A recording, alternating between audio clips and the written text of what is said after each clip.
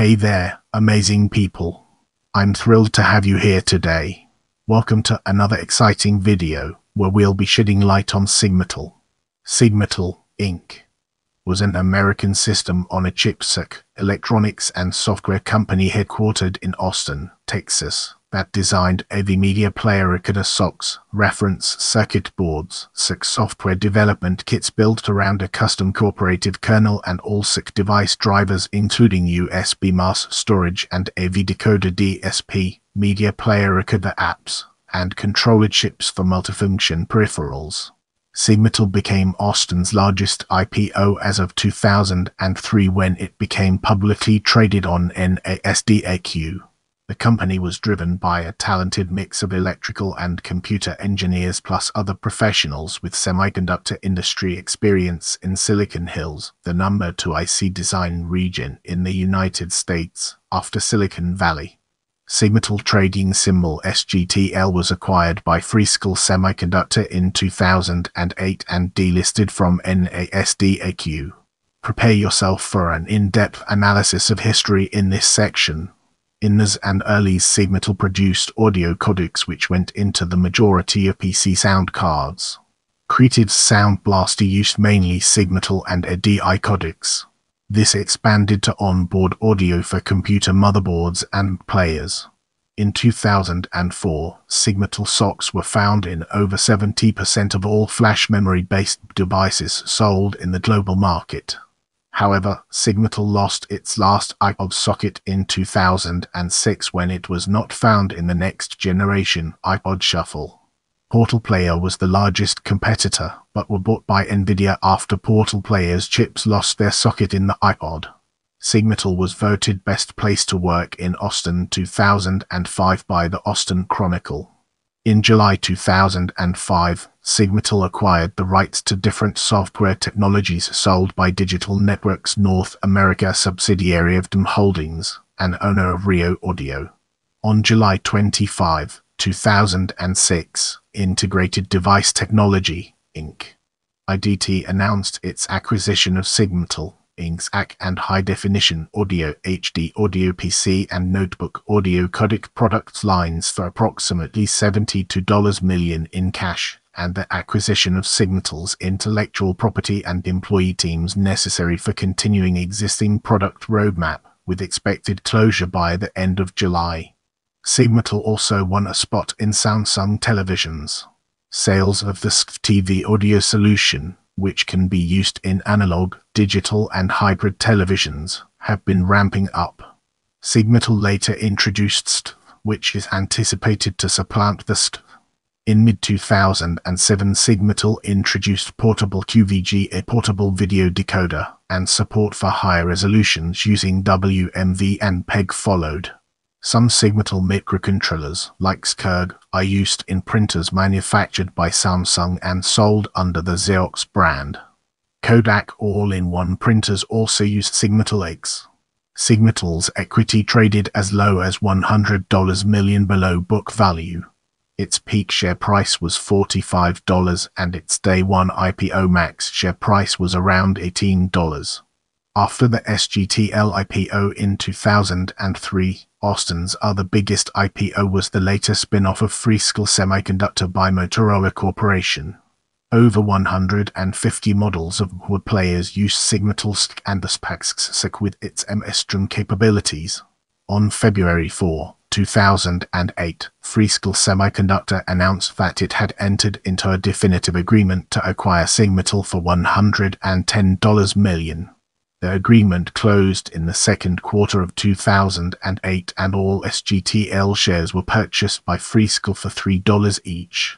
Freescale continued developing and selling the portable AV SoC products line, which are ARM-based SPACs and SPACs AV SoCs, and the SPERC-based SPACs portable AV SoC. Product info was on Freescale's ARM-based controller site. Freescale's ISONC's ARM and ISONC's ARM-based multimedia SoC product line, especially analog SoC features, have been integrated with the SPAC's product line, resulting in a stronger portable multimedia product portfolio. On February 25, 2009, Freescale laid off 70% of the former SigmaTel team as part of a company-wide reduction in force. No new products under the SigmaTel design teams will be created. A skeleton crew was chosen to stay and support existing OEM customers that are using their existing chips until the chips enter their end-of-life phase. Freescale integrated analog IP from SigmaTel into its competing product lines and continues to pursue component and real-time OS device driver-based support for OEMs rather than the complete hardware and software turnkey system design approach of the successful SigmaTel startup that powered hundreds of millions of portable media players enjoyed by many users.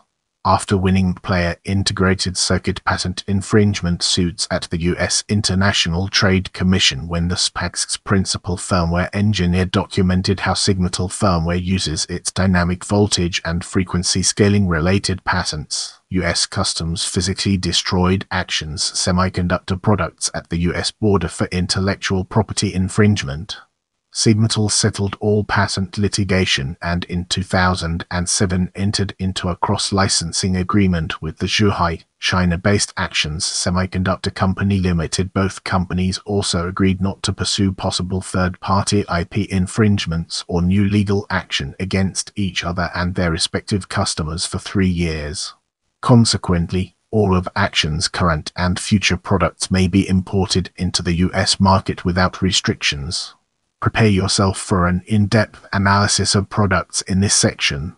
SigmaTel offered a line of efficient audio and video codec chips that were integrated into many desktop computers, notebooks, and audio playback devices, notably players.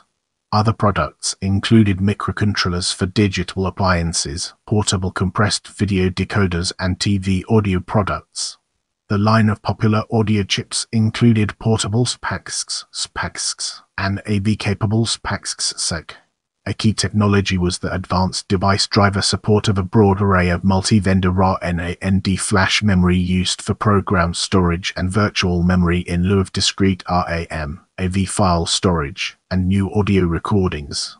The SPACs was sold into over 150 million portable media players. Former IBM engineer Dave Baker, EEU Texas Austin, and Texas Instruments alum EEMB Danny Mulligan led the SiC design team at SigmaTel. Pre-IPO engineer, Texas Austin Electrical and Computer Engineering alum and Motorola Advanced Media Platforms alum Jonathan L. Nesbitt was SPAC's SiC software development kit principal led from 2006 to 2009. Several major contributing principal embedded software engineers from the pre-IPO period included Thor Thayer, ex-Motor, and Jeff Gleason on Audio DSP, UT Austin alum Mark Jordan on Boot ROM and USB, J.C. Pena, its physicists Gray Abbott and William Bill Gorman. Others principals formerly with the Motorola Advanced Media Platforms division that later became Freescale's multimedia group included Matt Henson of Carnegie Mellon U and Jana Garfolo. Former Motorola EE Tom Zudok served as VP of Software and managed the software team for the SPACs and SPACs SDK. Other leading technologists that created this Texas-based system-on-a-chip success are members of the LinkedIn group SigmaTel alumni. Several IC fabs in Asia were utilized to build SiC wafers, including TSMC in Taiwan. Audio encoding and recording to a wide variety of flash memory IMP and WAV formats were supported from microphone, SigmaTel frequency modulation ICs, digital audio source, or line-in. Printed circuit board PCB layouts and reference schematics were provided to OEM and original development manufacturing ODM customers, driving easy manufacturing. Turnkey portable media player custom RTOS framework and app software was a large component of the company's success.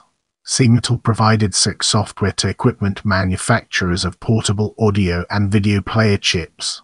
SigmaTel's audio chips have been found in Dell laptops, several Dell desktops, the Sony Vaio notebook, and numerous other audio playback devices. SPACs is an audio system on a chip SiC that requires no external RAM, voltage converters, battery chargers, headphone capacitors, analog to digital converters, digital to analog converters, or amplifiers. Over 150 portable audio product models are based on that SPACS, and over 150 million such portable audio player SoCs were sold from 2002 to 2006. The first generation iPod Shuffle used the SigmaTel SPACS and its product quality software development kit. Other products using that SigmaTel SoC and software include the Dell Ditty, Creative Movo, Philips, and many others. Audio quality for the chip was rated as best in industry. SGTL added Microsoft Trim support, enabling interoperability with services such as Rhapsody Million Song Subscription Service, Napster, and Yahoo Music Engine. I love hearing from you, so leave your thoughts and suggestions in the comments.